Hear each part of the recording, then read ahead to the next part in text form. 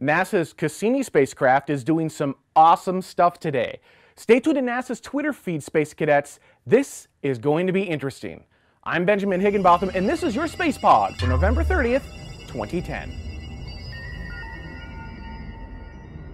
About a month ago, on November 2nd, 2010, the Cassini spacecraft went into safe mode when the onboard computer had a messed up bit. Not a part, but an actual 1 or a 0.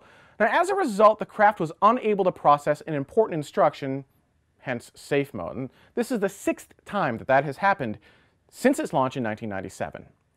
About a week ago, on November 24th, 2010, Cassini was brought back into full operations, and just in time.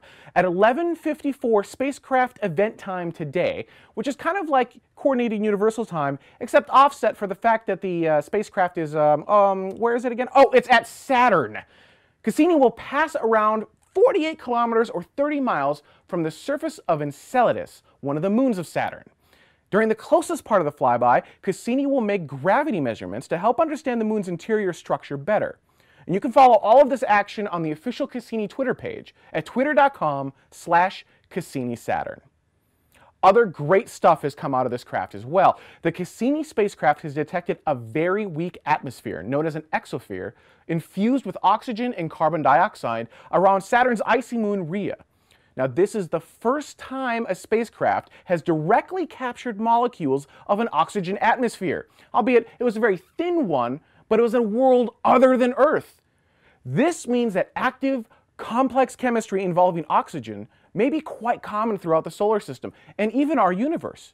It could mean that life is more common than we even think today. Now, there's not enough data yet, but it's certainly an interesting find, and it's right in our backyard. Now, this closes us out a bit closer to home.